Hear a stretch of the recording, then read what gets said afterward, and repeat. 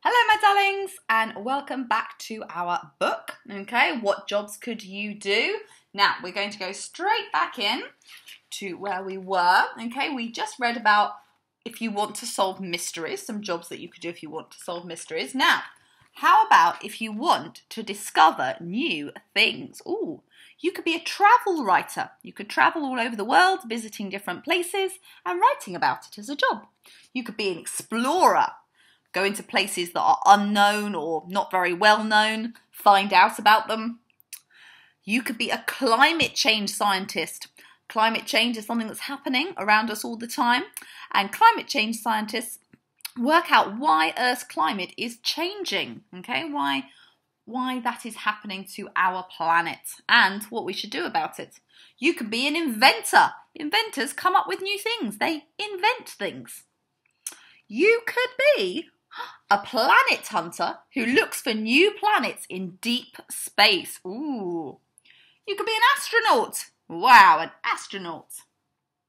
You could be a talent scout. A talent scout spots people with amazing skills and then goes on to find places for them, like jobs and things for them, so that they can show off their skills to the world. So lots of exciting things you could do if you wanted to discover new things. Now, how about if you want to be outside? You could be a fishing boat captain. This boat's called Betsy. You could be a surfing coach. Learn how to surf and then coach other people, teach other people how to surf. You could be a courier, delivering things. You could be a conservation worker. This one is helping to save sea turtles. So conservation workers work to conserve things, so to save and protect things. So like the sea turtles, like the planet, very many different other kind of animals and plants. You could be a window cleaner. You could be a lifeguard. Here, keeping people safe when they're swimming or in the sea. You could be a dog walker, a PE teacher. You could be a photographer. You could be a tree surgeon. A tree surgeon is someone who takes care of trees. Lots of trees need to be cut back at a certain point to keep them healthy. So you might see them, they might visit your streets, and you might see people working on the trees and chopping them back. Okay, they are tree surgeons. Now, what if you love animals? You could be a zoologist. They study how animals behave. And then we can learn from them and what they've gathered, what they've learned from the animals, we can then learn from them. That's how we know so much about animals now. You could be an orangutan orphanage worker. So orangutans, when they lose their homes, especially because people keep chopping them down, then very kind people, they set up orphanages for all the poor orangutans that don't have a home any longer, and they look after them and they help them to be happier and better and healthier again, and then hopefully to be released back into the wild in a new spot of rainforest where there is actually still some rainforest. You could be a cat food tester. Yuck! Don't know about that one. There are all kinds of food testers, children, but I'm not sure about being a cat food tester, but there you go. You could be a guide dog trainer. That's important. People need guide dogs. Why do people need guide dogs? Do you know? Then, oh my goodness, this word always gets me every time. Ornithologist, that's it, is rescuing a bird caught in plastic, okay? So, lots of animals, especially birds and other sea creatures, get caught in plastic all the time because they're of plastic pollution. So they need people to help them. Lots of different people help. Now, here we go. Or, that's people who love animals, but what about if you want to help people? You could be an ambulance driver. You could be a mountain rescue worker. So people who climb mountains then maybe get hurt or stuck. They need mountain rescue workers to save them. You could be a school crossing guide. You could be a carer who looks after someone in need. So sometimes when people are very old or they have problems that they struggle with, you could be a carer and look after them, help them so they can live their best life. You could be a nurse. Now, do you have fun with numbers? A robot scientist makes a men's robot. Wow, that's cool. You need your maths for that.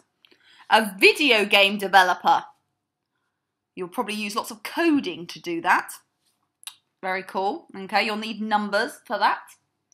You could be an engineer. An engineer uses maths to design and build things, okay? Without that, we wouldn't have anything like, for example, bridges. You could be a football statistician. Again, another one of those words that gets me. Who counts goals, players, and passes to set new targets.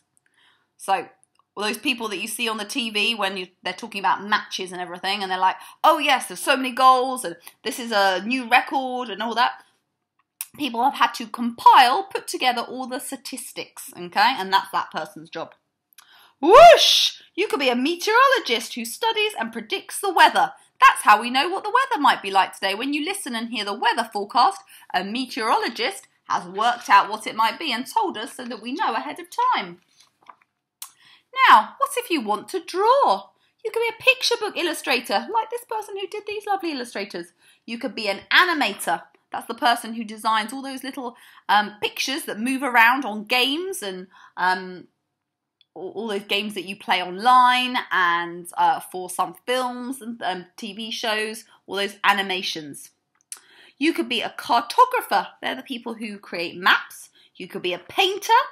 You could be a graffiti artist. What about if you want to write? You could be a journalist.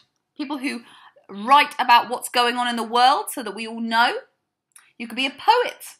They write poems. You could be a comedy writer. Write things that make people laugh and then perform them.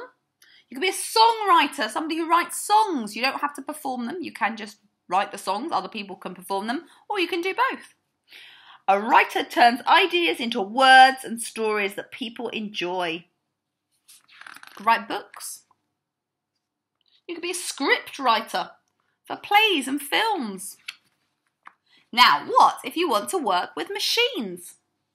This surgeon is using robots to help with an operation. So, we've got so good at building machines now that we've even got machines that can help doctors to operate when they are doing important operations on people. Wow, how amazing is that?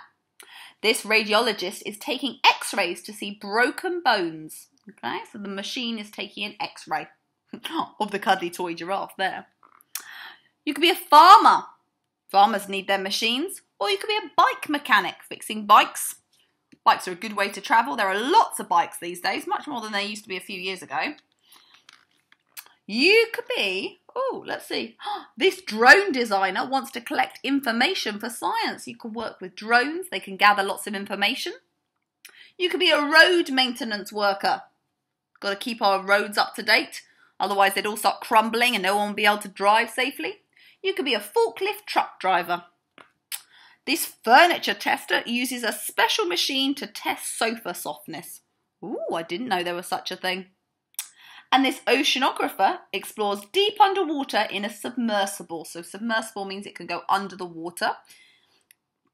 And look, they're exploring underneath the sea and learning more about it. Now, what job will you do? Discover what makes you happy, and when you grow up, you'll find jobs you love. And you can have many jobs in your life. You don't have to just have one. Whatever you become, remember to care for other people and our planet too. Here are some things you can be every day. You can be a good listener. You can be brave. You can be enthusiastic. You can be curious. And you can be kind. And always be yourself. There's only one of you, and you are super special. I hope you enjoyed the book, my darlings.